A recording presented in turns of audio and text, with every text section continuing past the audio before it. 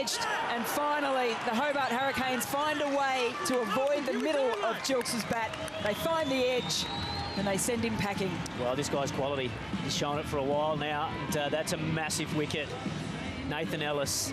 He's got so many different variations, but this looked like it was just a good ball angling across the left-hander. Gilks trying to force off the back foot. Matthew Wade does the rest. Really important wicket that for Hobart. Gilks, the man in form. He goes for a very well-made 33. And the Sydney Thunder lose their first with 36 on the board. There's that wide line, and it's scooped up in the air.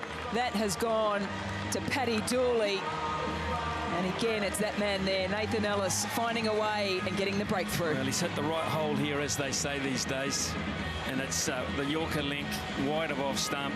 They're looking to think it might just have been, perhaps, a bump ball. I'm not sure, actually. I think it was just a catch. I thought it was just a catch, too. It couldn't have gone that quick if it was a bump ball to backward point. He doesn't want to leave. He's enjoying it too much. If you're 65 from 31, you'd want to stay out there, wouldn't you? So we're going to send it upstairs. Mike Graham-Smith, the TV umpire this afternoon.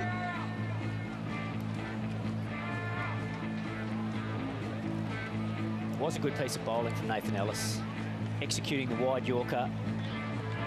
Davies has been so strong down the ground. No, I think that's out. It's out.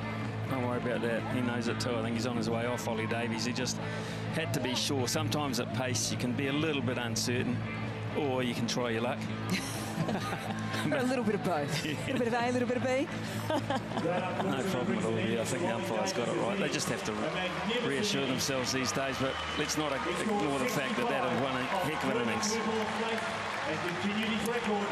Yeah, totally agree. Outstanding innings from Ollie Davies. He's got the Thunder into a really strong position here. Warmly applauded by this crowd. 65 from just 32 balls faced. Strike rate of 203. The Thunder 3 for 179. Oh, picks that up nicely, but might have found the fielder and has. Shadab Khan settles himself underneath it. His hands are still ringing from a drop catch a couple of overs ago. And that is the end of Sam's. It was, again, not a bad piece of bowling. It was relatively full and straight. And Sam's is interesting. He opens up with his stance by showing all his stumps, and then he hops across to the offside to give him access to the onside. On that occasion, he just didn't quite find the timing. The shot was on, he'd be disappointed. Hard to find timing that early. Well, I did say this ground isn't big enough for Daniel Sams if he hits the middle of the bat. Unfortunately for him, he couldn't find the middle of the bat. He's gone for one from just 2 balls faced. And then it follows it up with the wicket. It's almost like apologetically Nathan Ellis says, yes, I got it wrong the ball before, but I got it right now. Perfect. The perfect delivery in T20 cricket and most cricket, really.